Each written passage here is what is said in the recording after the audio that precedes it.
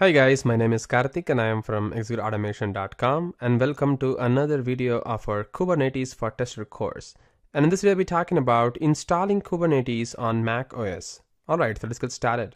Kubernetes can run on various different platforms, from your laptop to VM on cloud provider to rack of bare metal server.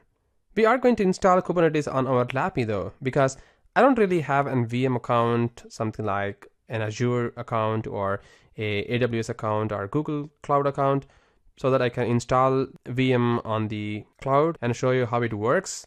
Rather, we are going to go with a very easy and straightforward way by installing Kubernetes on our laptop or any machine that you got, so that it's very easy to start working with Kubernetes and play around and see how we can leverage the power of Kubernetes for our day-to-day life. Well, it's going to be pretty much exactly the same that how you deploy Kubernetes on VM on cloud or something like that, because the one which we're going to work with laptop is just a replica of how the real-time production environment is going to look like. So for doing that, we are going to make use of what is called as Minikube installation in our laptop. For installing that, we need to have some prerequisite software within our machine. The first one, if you're going to install the software in Windows 10 operating system, then you need to have Docker for Windows with Hyper-V enabled in your machine.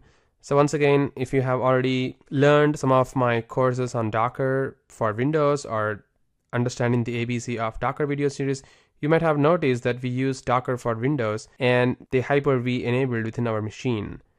And Mac operating system users, all you have to have is a Docker for Mac installed within your machine.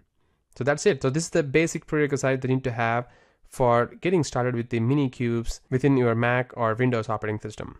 So installing the Minikube is very easy. Not just Minikube is going to be very helpful, because we need to have an access to the Minikube from a command line utility so that we can interact with the clusters, masters, and send commands to create a pod or service or deployments that we discussed in our introduction video. So for that we need to have what is called as a kubectl command line utility so that we can interact with it. And once again, I guess we have just probably discussed about it a little bit on our introduction video, but we are going to install the kubectl in this video.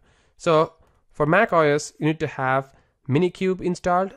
That you can do using what is called as a homebrew command, something like brew cask install Minikube, and then you need to install the Kubernetes CLI tool, which is nothing but the kubectl tool, using the brew install Kubernetes CLI. And for Windows guys, you can install what is called as Chocolatey, and using Chocolatey you can install the Minikube, and then you can do a Choco install Kubernetes CLI. And once again, for macOS, you need to have a homebrew software installed within your operating system, and we have already discussed about this in many of my videos, but I will quickly show you how you can get the homebrew installed within your macOS.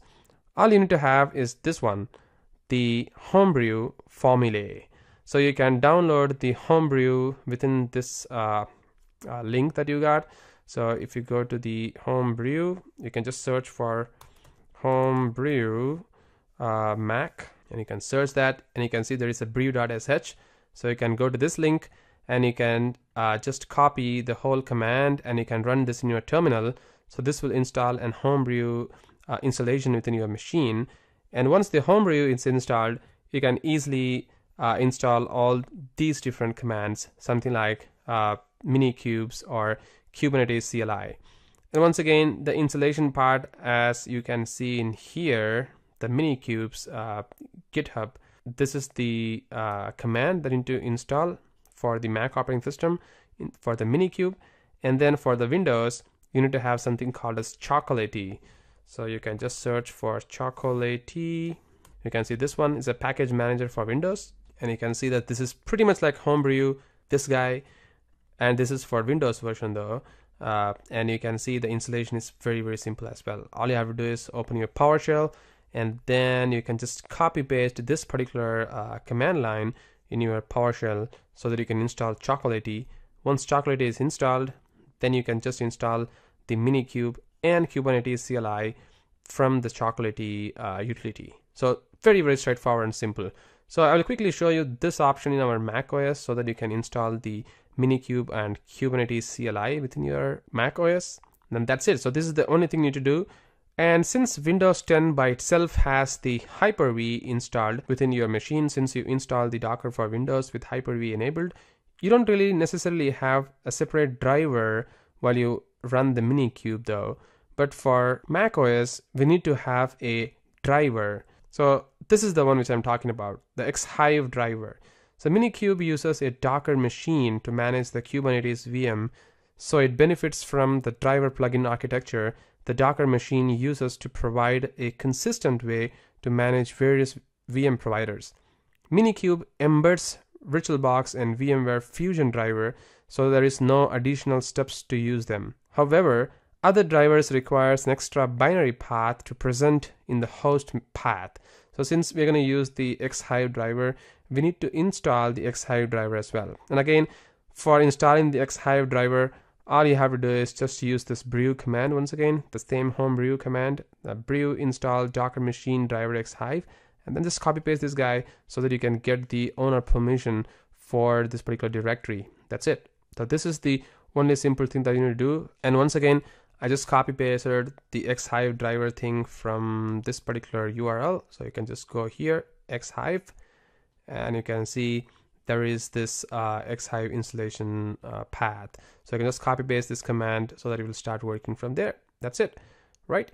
So this is the only thing that we need to do for the installation of the Xhype driver within our macOS.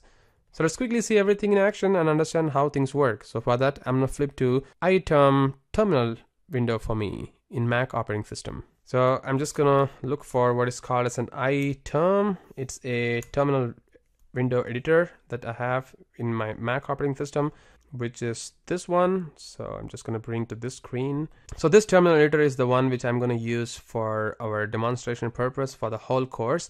So you can install this iTerm 2 in your Mac as well. So it's very, very handy. It's really cool tool.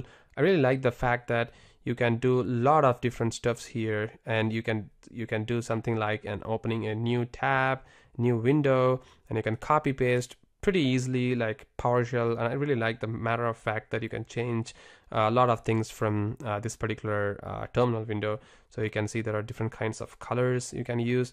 I have seen a lot of students asking me, why don't you use different color, because it's not very visible. So I'm just going to use the solarized light color this time so that it's very, very visible and very easy to follow through. All right, so the first thing is going to be the installation of our Minikube. So for doing that, if you see here, all we have to do is just copy paste this command, brew cask install Minikube. I actually have installed the Minikube and kubectl in my machine, so I don't really have to necessarily install anything other than that. Just copy paste the commands over here. You're pretty good to go. So you can see that I already have kubectl. You can see that this is the command. If I use this kubectl, it gives you all the information of your kubectl, and you can see I have a Minikube and hit enter.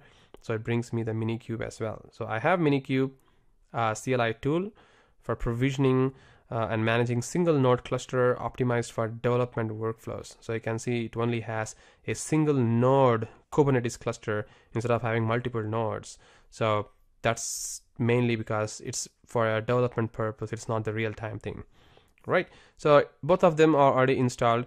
And I have also installed the Xhype driver. So this is the driver which I'm talking about. So if you go over here to the Xhype, this one. So I just copy pasted this one and I run these two commands so that I can run the Xhype driver as well. So I'm not really showing anything here. As I said, this is an installation, but I'm not really doing any installation here because these are pretty straightforward. All you have to do is just copy paste here so that you can install that in your machine. Very, very simple and straightforward thing. So we'll quickly see how it looks like with starting a very, very simple Minikube cluster. So all you have to do is this: Minikube start VM driver. So I'm specifying the VM driver here as Xhype, because I have already installed the Xhype in my machine. So I'm just going to start that and hit enter. And you can see that it is going to start the Minikube for me in my Mac operating system. And also ensure that you are running the Docker already within your Mac OS. So you can see that my Docker is currently running. So this is the stable version I got, the community edition. So I'm running that. And you can see that the Kubernetes is currently spinning up. So basically this will start a cluster with one node. So there will be one master and there will be one node, as we discussed in our introduction videos, so that we can do connectivity and start doing a deployment over there. And you can see that it is currently starting a VM.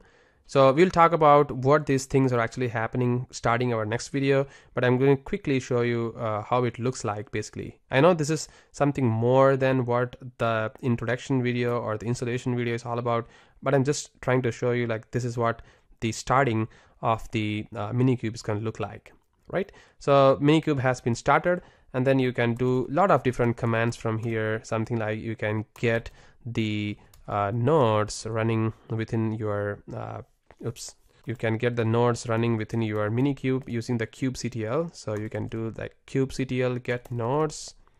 You can see there is a node running, so there is a master which is currently running, and then you can also get the pods running within your machine. And you can see that I'm currently running the Selenium node pods here, so that I can run the Selenium grid here. So I have already did everything within my machine so that I can demonstrate it much clearly instead of having so many hiccups during the recording.